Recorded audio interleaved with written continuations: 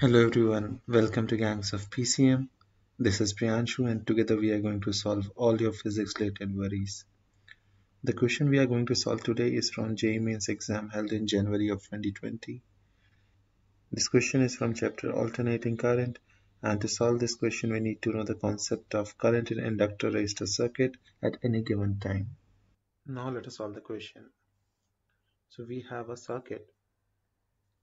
In the circuit we have a battery, we have a resistor, and we have a inductor. Let's say we also have a key. So this is key. We have an inductor whose inductance L is given as 10 millihenries, or you can say it is 0.01 henries. So this is your L. Resistor is given as 5 ohms, and the potential V0, let's say it is V0, and potential is given as 20 volts. Now to solve this question, we have to first understand the behavior of inductor when the current starts to flow through it. So as at t equals to 0, if we close the key and the current just begins to start flowing in the circuit. So at t equals to 0, the current starts to flow into the inductor. Now the property of inductor is it resists the change in current flowing through it. Okay, so what does it mean? If we want to change the current which is flowing through this inductor, then it would resist that change by applying a back E.M.F. So that is the property of an inductor. Okay, now at t equals to 0, since earlier there was no current in the circuit, and at t equals to 0, when we have connected the key, current would try to flow in the circuit, but this inductor would not allow it to pass through itself. It would resist that change, so the current would increase very slowly into the inductor. So we'll say at t equals to 0, the current in the circuit would be 0. Now after sufficiently long amount of time has been passed, let's say t equals to infinity, the inductor is resisting the flow of change of current, but the current is changing, it is slowly increasing. So at infinity, what would happen? The maximum current would be reached.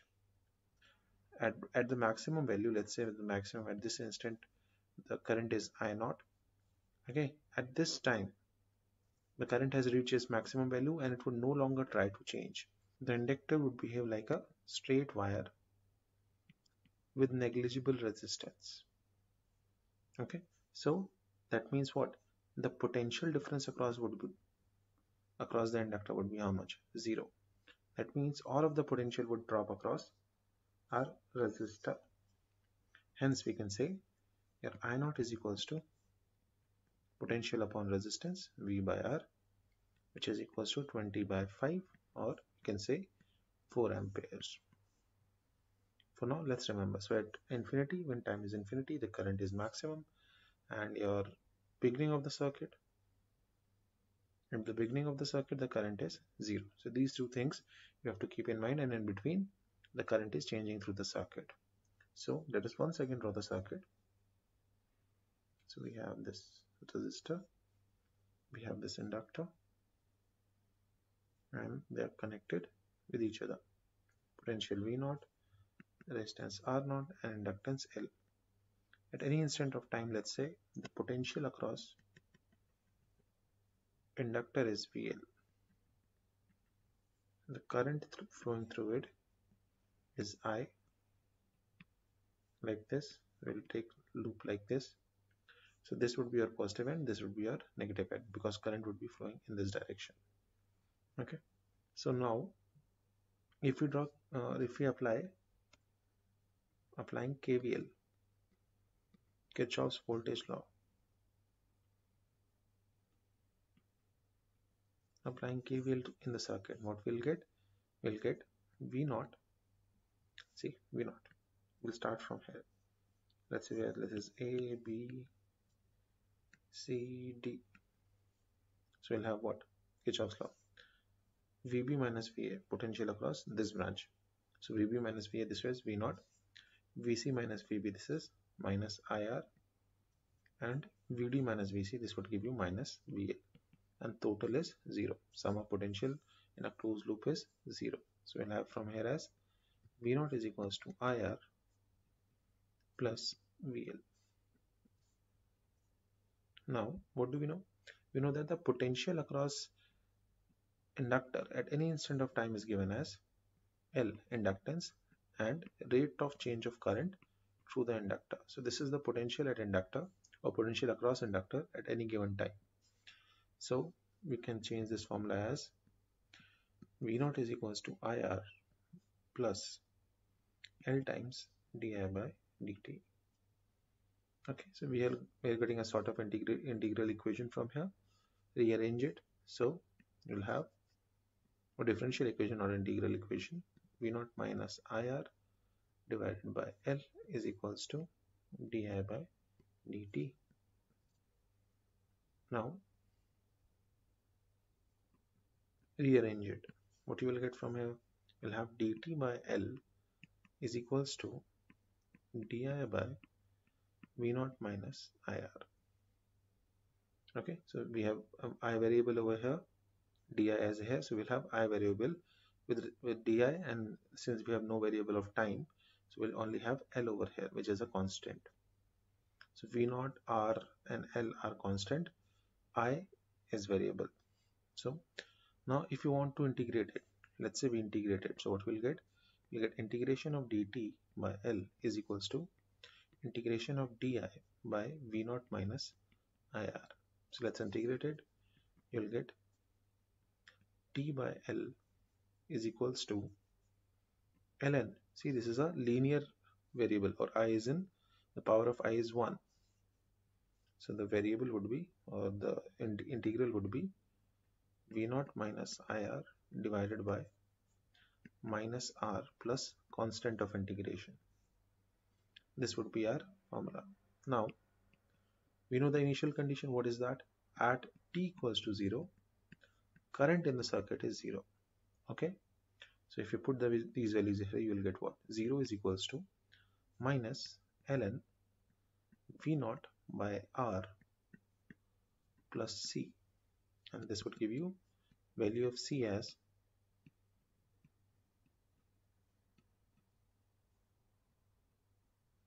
okay. So this equation becomes what? T by L is equals to ln V0 minus IR by R minus plus ln V0 by R. So we can take R as LCM and sending minus R over here. So we'll have RT by L is equals to ln V0 minus IR plus ln V0. Now you can apply the property of log, which is log M plus log N is equals to, or this would be minus sign, my mistake. If you take minus as a common, it would have over, you'll have a minus sign over here. So the property of log M minus log N is log of M by N. This would be the formula. We'll have minus sign over here, RT by L. Okay, so now if we divide by V0, what we'll get? Minus RT by L is equals to ln 1 minus I R by V0. Now since I0 maximum current at t equals to infinity, I0 was how much? V0 by R. So R by V0 would be 1 by I0. So you'll have minus RT by L is equals to ln 1 minus I by I0. This is the integral form of, or this is the logarithmic form of current in a inductor resistor circuit which is connected to a DC battery at any given time. Now if you take the anti-log on both sides, you will get what? 1 minus I by I0 is equals to e to the power minus RT by L. Okay, and even when we rearrange it, what we will get? We will get I is equals to I0 1 minus e to the power minus RT by L. So now this gives you the formula. Let me write it again.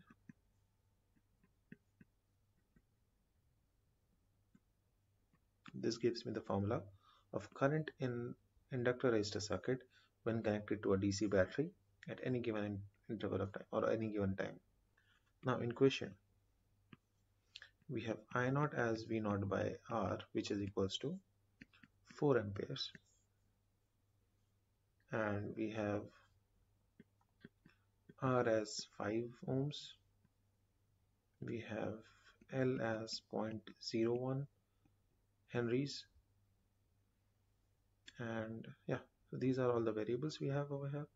So time at t equals to 40 seconds, we have to find the current. T equals to 40 seconds. Okay, so this would give you what? I is equals to I0, which is equals to how much? 4, 1 minus e to the power, let's see from here, minus 5 into 40 divided by 0.01. If we solve this, we'll get 1 minus e to the power minus 2000. Okay, so if we further solve it, we'll have 1 minus e to the power 2000, which can also be written as 1 minus e square to the power 1000. Okay, now the value of e square is given in the question. If we go back and look at the question, the value of e square is given to us 7.389. 7.389. So we'll have I from here as 4, 1 minus e to the power 7.389 to the power 1000. Now see, if we calculate the 1000th power of this number, this would be a very large number. Very large number in denominator. Okay, that means this value would be very small. This overall value would be very small. Okay, so we can almost neglect it. So we can say I is approximately equals to 4, not approximately equal to, we can say it is slightly less than 4. Okay, so this is what I40. Now in the question we have to find out the ratio of current at infinity to the current at 40 seconds. So which would be I infinity is what? I0 divided by I at 40. So I0 is given as what? 4. We have calculated that. And I40 is what? 4. This is also 4. But this is not exactly 4. This is slightly less than 4. So if we solve this ratio, we'll get this ratio close to 1. I have to figure out whether this ratio would be is approximately equals to 1. Will it ratio be less than 1, slightly less than 1, or slightly more than 1? So we can say the denominator is slightly less than 4. So we can say this ratio would be slightly more than 1. So by a very small amount, this would be greater than 1. Very small amount. So let's look at our options and see which of the options are fitting into the picture. So see here, you can see the options. See, this is 1.06, this is 1.05. This is we are straight away neglecting because this is less than 1. First option is very greater than 1. This is a large value. There is a large difference between the 1 and this value. So we're going to neglect this. Out of these two values, the shorter one, we'll choose the shorter one because it is just slightly greater than 1. So the correct answer we'll choose is B. I hope you were able to learn something from this video. If you like the video, please coming back. Thank you.